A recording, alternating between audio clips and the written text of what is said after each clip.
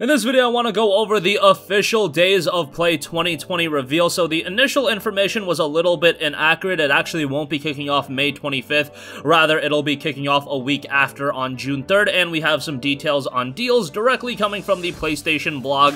A lot of them is what we expected. However, there's still a little bit uncertainty as far as what the digital deals are going to be, but I'll take a look at that in this video. Also, we have some details on Summer Game Fest 2020 developer showcases set for June 22nd and July 20th. We also have details on what studios are going to be making their presence known.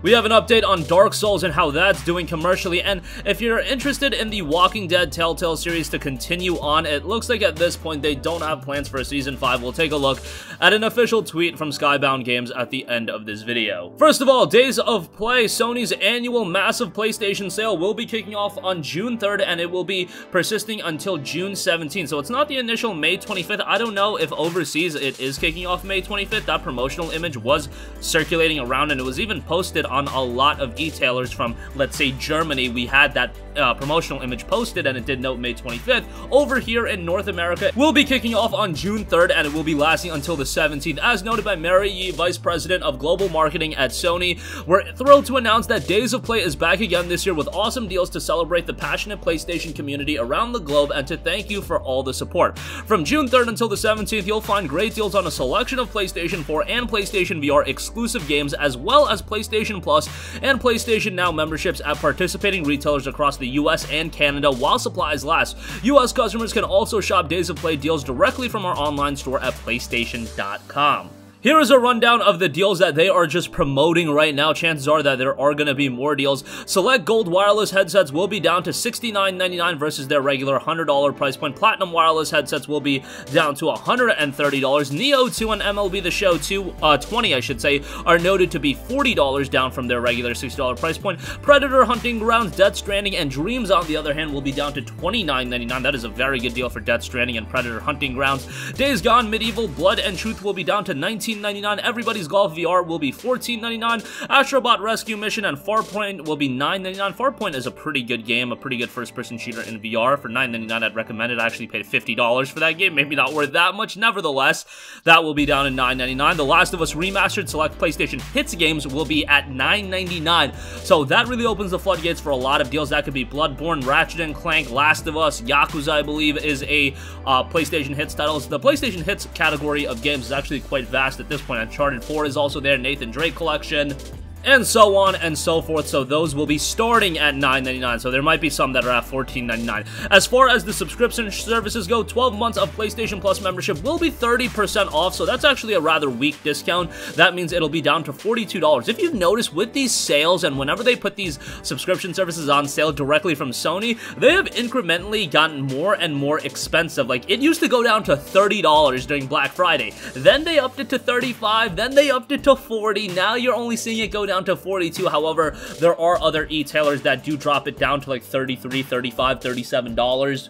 So it's rather advantageous to go that route to get one of those. 12 months of PlayStation Now will end up being 30% off, so it regularly goes for $59.99, equivalent to $5 a month. But with a 30% off discount, it would be down to $42 for a year. I would say that that is pretty good, all things considered. $42 would be like, what, $3 a month, $4 a month, around that range, $3 and change a month. For PlayStation Now, I would say that's pretty good, given that the PlayStation Now lineup, while definitely not as good as Xbox Game Pass, it is getting considerably better with games like Doom, games like Wolfenstein, games like Control being on the lineup. There are some really good games. Bloodborne, I believe, is there as well. If you don't have the deepest PlayStation library in the world and it's still a little sparse and you want to experience some great games, PlayStation Now is still a pretty good option.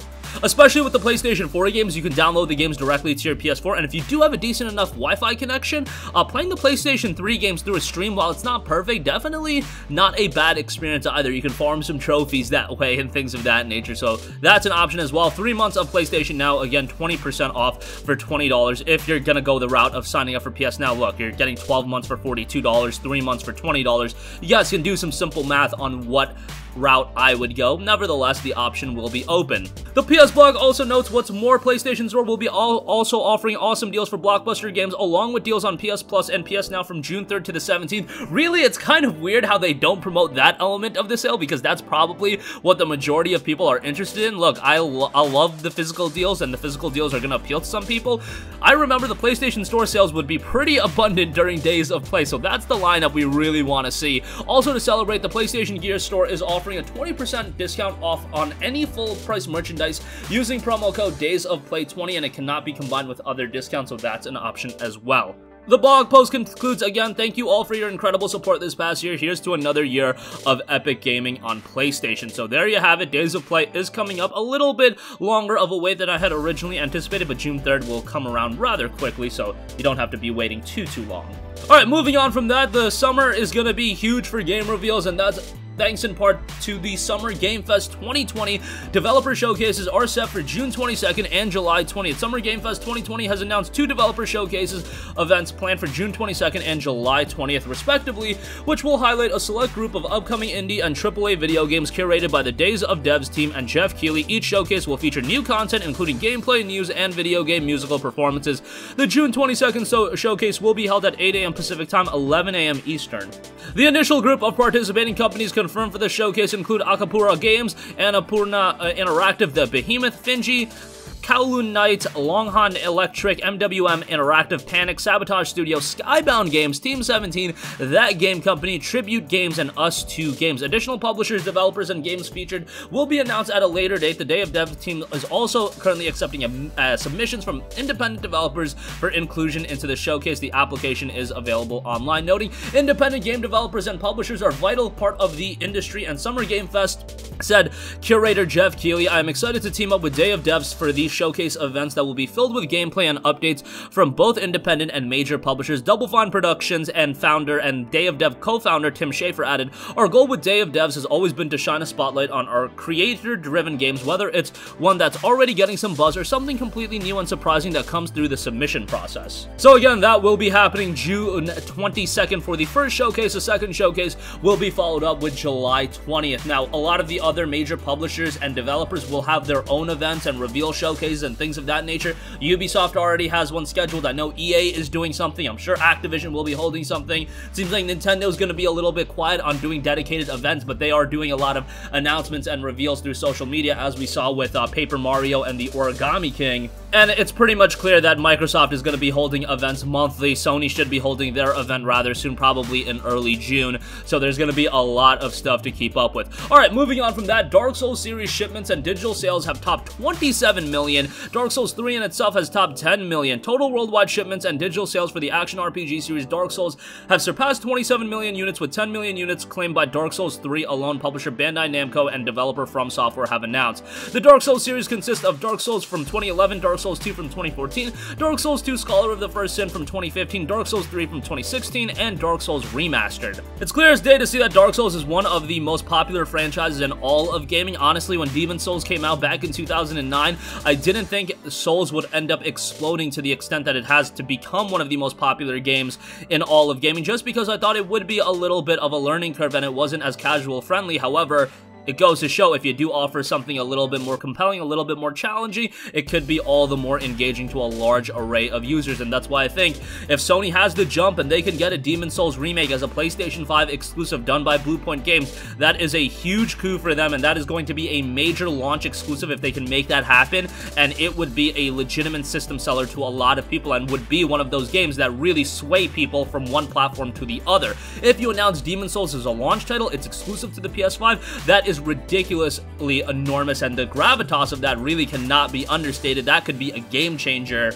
Nevertheless, that is something that is still being heavily speculated on. We don't know for a fact if it's happening, but it would be exciting if it did. Lastly, I do want to note that Skybound Games tweeted out over on Twitter, thank you to the fans who have reached out in recent days. While we wholeheartedly appreciate your enthusiasm for Telltale's The Walking Dead, we currently have no plans for a Season 5. So a lot of people were thinking that speculation was rising and maybe Clementine's story would be continuing on in Season 5 of The Walking Dead. I don't think that'll be happening. I feel like Walking Dead kind of ended conclusively, and if they do want to continue that, I would like something that introduces a new cast of characters and a fresh new storyline, because I feel like 4 seasons of a game that is episodic like this, 4 seasons is a lot, and I think we got our fix of it.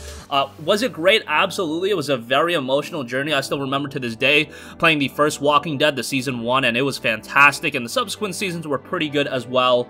New Frontier was a little bit questionable, but overall I would say in its entirety it was a rather good experience. As far as Telltale goes and Skybound Games, hopefully they continue to develop more compelling narrative-driven experiences, but as far as The Walking Dead goes, at least in this iteration, I don't think we'll be seeing a Season 5. And that's going to conclude this video. Again, as far as Days of Play goes, that'll be kicking off on June 3rd until the 17th. A lot of great deals will be available as a part of that. That PlayStation Now deal, $42 for a year. That's going to be pretty good. Summer Game Fest 2020 Developer Showcase is set for June 22nd and July 20th. Dark Souls is doing incredibly well from a sales standpoint, with the entire series topping 27 million. Dark Souls 3 in itself tops 10 million. That is ridiculous. And Skybound Games says that currently there are no plans for Walking Dead Season 5. That's going to conclude this video. Sound off with all of your thoughts in the comments section down below. Thank you for watching, and goodbye. Hey guys, we hope you enjoyed the video, and if you did, make sure to hit the subscribe button, and if you're already subscribed, do us a favor and hit the bell icon. This way you'll be notified whenever we post a new video. That's the best way to keep up with all of our uploads, and we usually try to upload 2 videos a day. And with the bell icon hit, you'll be notified whenever we do upload a video. As always, thanks for watching.